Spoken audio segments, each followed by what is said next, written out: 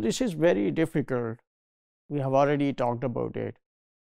To isolate one identity from the other identities, we have multiple identities. The same person, this is common observation.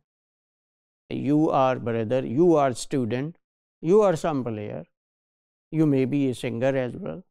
So we have multiple identities. So when at workplace, you are at workplace, you have gender identity, you also have your professional identity.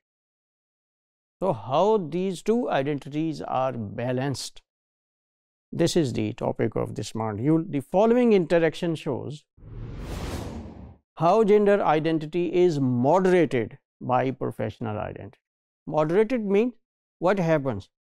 You have to compromise over one of the identities, and when you are talking about workplace, naturally you will suppress your gender identity. Here professional identity will dominate. How it happens? Let's see. The context, first of all, the context of the talk. It is elder care center where elderly people are taken care of. Highly feminized workplace. When you say the workplace is masculinized, feminized, it means feminine and masculine traits and features dominate that situation. It doesn't mean that men and women dominate that context or that workplace. It never means that. Masculinity and femininity, they refer to cultural traits and attributes which are expected of men and women. Okay, this place, it means here people talk in the style of feminine. They have to be polite, very caring, loving, like mothers, etc. Roles. The people involved in talk are Afeto and Frank. They are carers. They are employees of that center, and Ida is the person under their care.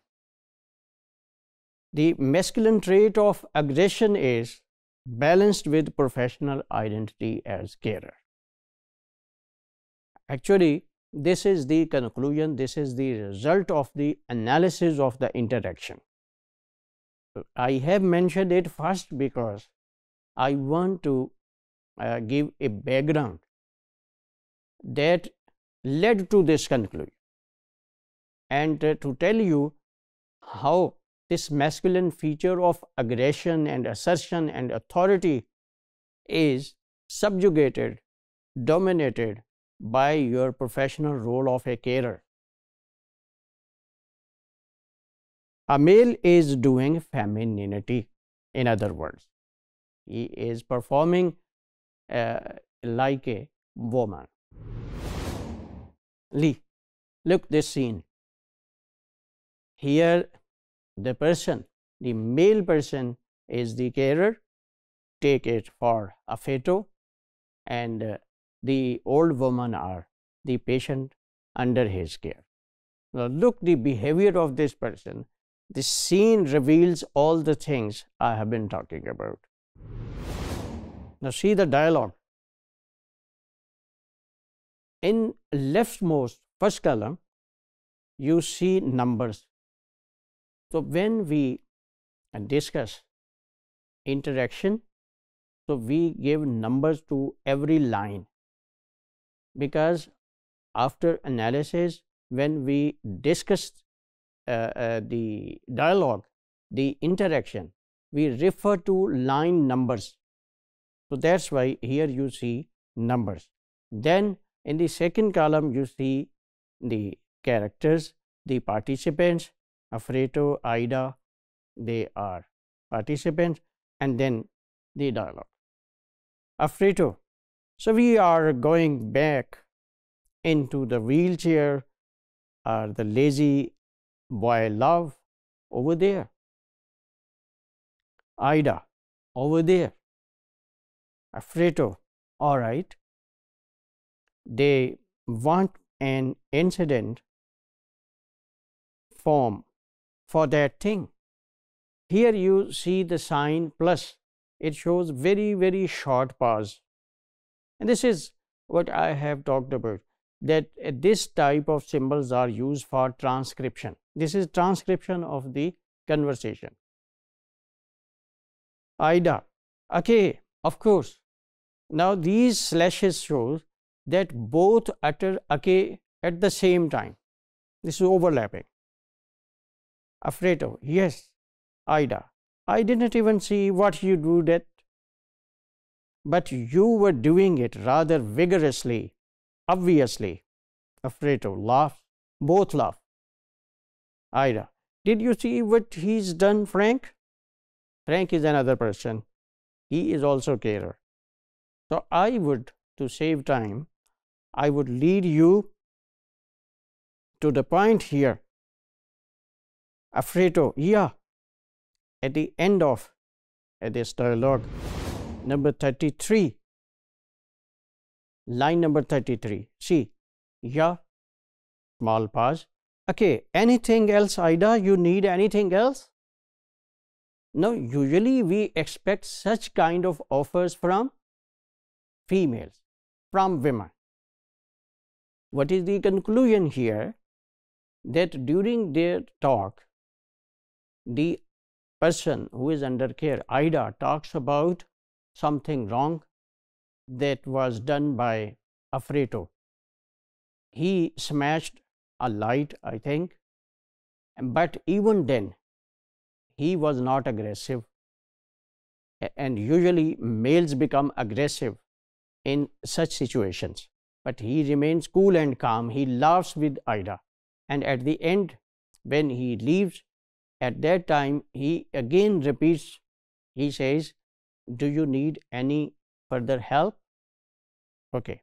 This is how the gender traits, usual gender features are suppressed by the role, the professional role of carer. That is the topic of our module.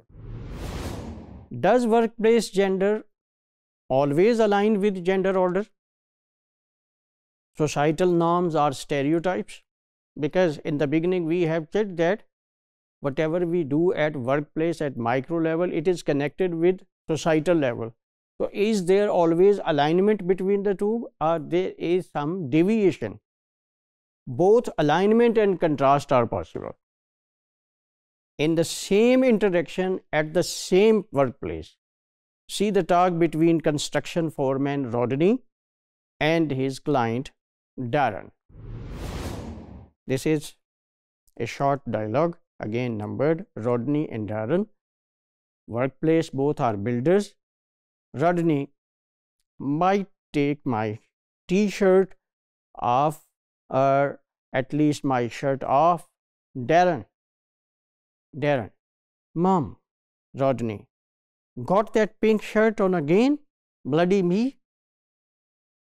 Darren, I think this is the same one actually. No, it's not. Darren, I think that pink, I think the original pink shirt is out there. Rodney, really? Still going? I've got a very pink one at home. Darren, this the original shirt. Rodney, oh, it's pink, dress pink, Mom, and laugh. Now, what is here? Pink color is associated with homosexuals. This person who is wearing pink, the other person points to that you are wearing this shirt. And the societal norm is heterosexuality. It doesn't allow homosexuality. So, but the person is wearing pink and they are talking about pink and they are laughing. So, it means they are deviating from the societal norm. But at the same time, the other person again and again reminds that hey, you are wearing this, get it off. So, that means he is also inviting that the other person's attention to the societal order. So both conflict, alignment and contrast between the micro level norms and societal norms is taking place in this dialogue. So we conclude that masculinity and femininity can coexist in the same situation, and gender is dynamic. We cannot confine it to boxes of maleness and femaleness.